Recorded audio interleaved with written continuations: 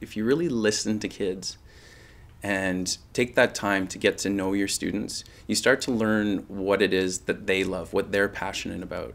And so I take those things, and that's how I create my teaching environment. So if we're learning angles as British spies solving an impossible mission, or if Iron Man comes into the classroom and he's teaching us French for that day, or if we're building a social studies critical challenge in Minecraft, by using those things that the kids are in love with, they don't realize they're learning because they're so engaged in what they're doing that not only do they want to do more, but you've caught them, you've captured their attention, and that's priceless. It's what helps the kids to continue to want to learn because they're doing the things that they enjoy.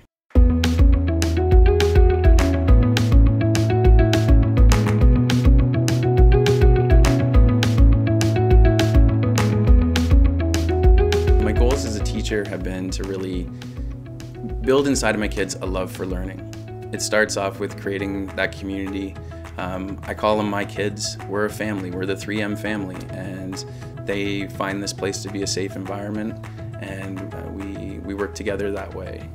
My goal in them is for them to want to break down the door to come to school every day, for them to be begging their parents, I want to go to school, because I've created such a fun and engaging environment for them. I want them to feel empowered. I want them to feel like they are able to affect change in the world. The main reason I nominated Lee is because he's one of those teachers that they actually make movies about. His energy, his passion, his work ethic, everything he brings into the classroom to engage students and to make them want to come to school every day is just so inspiring, and I want to share that with other people. His goal is always to make every kid beg to come to school every day. When he steps into a school, things begin to change for the positive. From his impact within just his classroom to the school to the entire community, he has this ability to make education fun and engaging, and he spreads that throughout the entire environment. He's amazing. He's the best teacher in the world, and he's fun. I think he's the best teacher ever because he dresses up. Then he makes it fun, and it helps people more understand it more. A lot of people kind of ask me, why do you do this? Why do you teach that way? What kind of drove you to be a man of a million faces when you're teaching? I'm often accused of being a big kid myself. I work to build an engaging environment for them. I work to use the things that they love.